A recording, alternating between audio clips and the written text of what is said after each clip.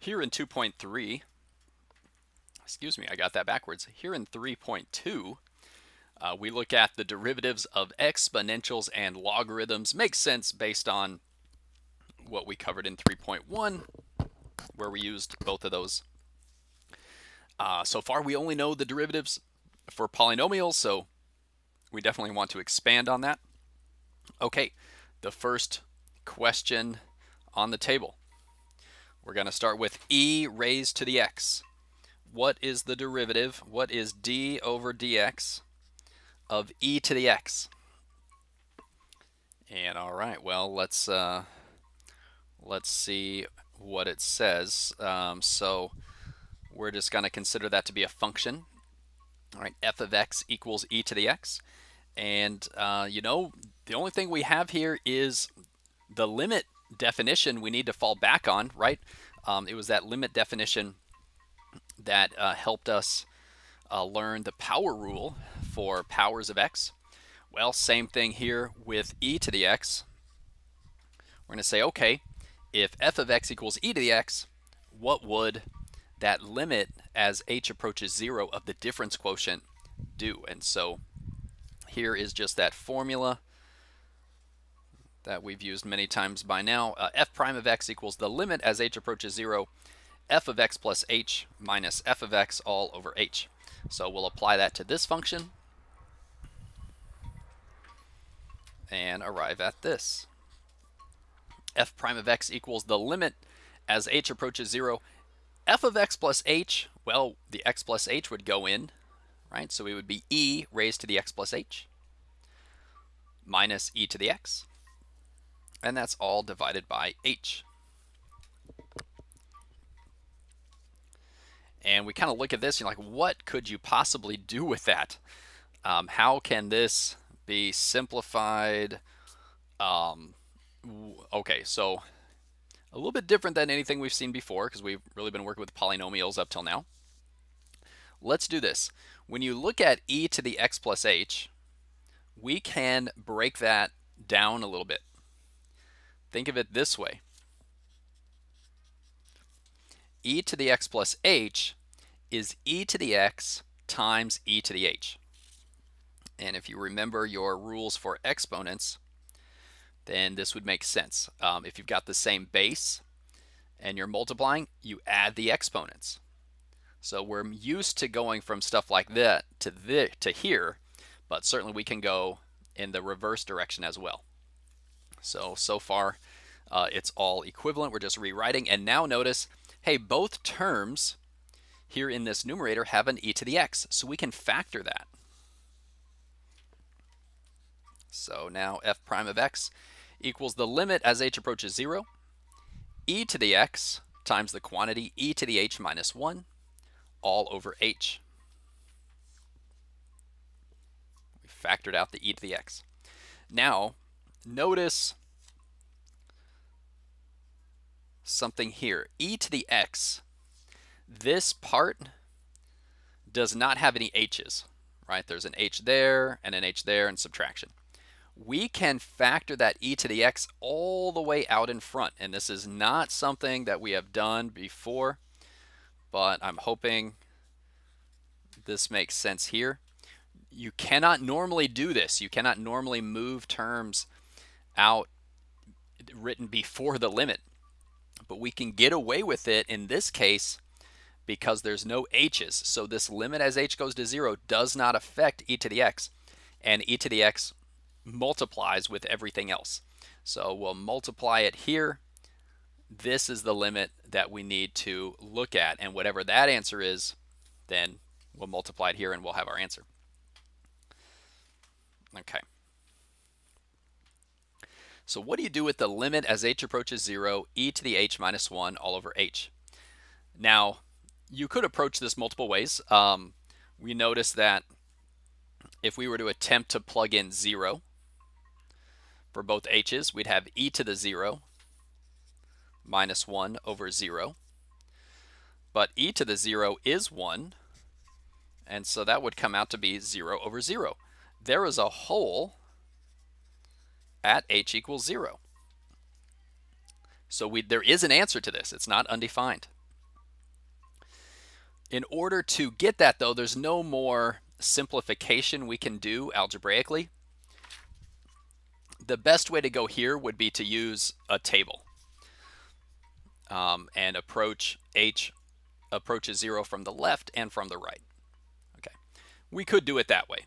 Instead, though, I'm just going to tell you what this works out to be, if that's okay.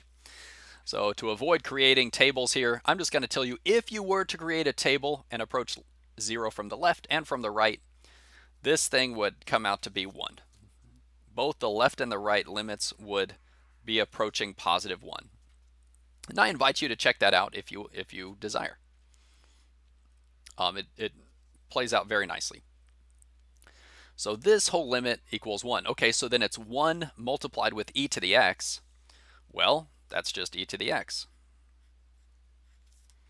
So f prime of x equals e to the x. Let me let that sink in for a moment. What just happened? Your jaw should be dropped. Your jaw should be on the floor. You should be like grabbing, the sides of your head, shaking like, what? Oh, I can't believe this. Why is this so incredible? Okay, what was the original function? E to the x. Our function was e to the x. What's the derivative of that? Also e to the x. This function, its derivative is just itself. And that is shocking. We did not see that coming, right? That is not true of other derivatives. It just is equal to the same original function. But that is the case for e to the x. And actually part of the reason how e got prominence was people needed an answer to, hey, is there a function out there whose derivative is itself? And they realized it's true for e to the x. And all the more reason e became popular as calculus developed. Okay, I know you guys are all about the history, but that's all I can say for now. We need to move on. Let's do an example. Put this into practice. We'll keep it simple here. How about y equals 5 e to the x?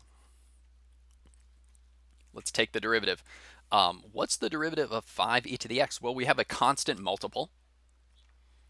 So the 5 is just going to carry along. And then we look at the derivative of e to the x. But we just learned it's itself. And so here, y prime equals the 5 carrying down. And then the derivative of e to the x is e to the x. And there you go.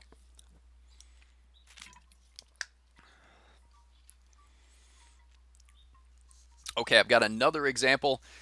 Turns out you can kind of see my notes to myself. I decided to rearrange the order of things. So I need to turn a couple of pages to show you this example. Here we go. Let's find the equation of the tangent line. Well, we've done this sort of thing before. And we're going to see more and more of these as we learn new derivative styles and patterns and formulas. So we're going to find the equation of the tangent line to f of x equals 7e to the x plus 2x to the third minus 4. Okay. Now, whenever you find the equation of a line, remember you need two pieces of information. You need to know the slope of that line, and you need to know a point that that line passes through. So, to find the slope of the tangent line, well, that comes from the derivative.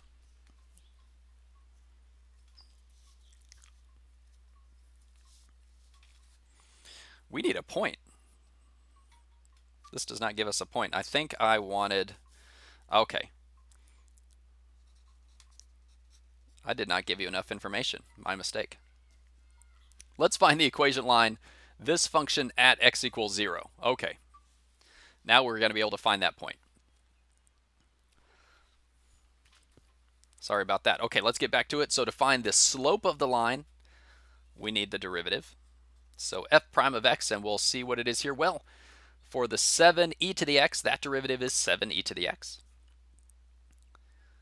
2x to the third, there's our power rule, plus 6x squared, and the derivative of the minus 4, of course, is 0. Once we have the derivative, we're going to plug in our x value to find the slope of the tangent line at that particular x. So we're going to look at f prime 0, plugging in 7e to the 0 plus 6 times 0 squared. Well, that's 0, and e to the 0 is 1. So this gives us f prime 0 equals 7.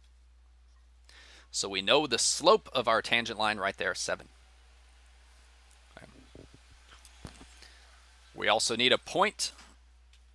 Well, if x is 0, we need to know the y coordinate at that point. Here we plug the 0 into the original function.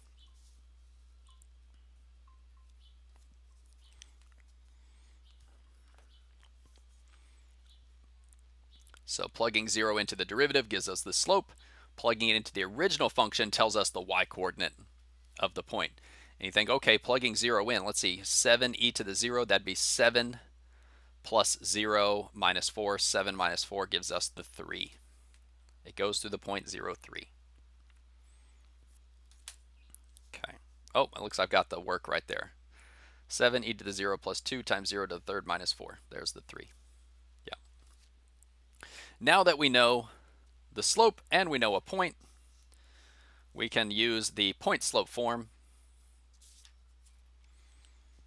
Y minus y1 equals m times x minus x1. We've done this. Y minus 3 equals 7 times the quantity x minus 0. Solve for y, and this one's nice with the 0. Here y equals 7x plus 3. And we got the equation of the tangent line to this function at 0. Pretty cool. Okay. Let's stop this video here. We're going to learn derivatives of logs next.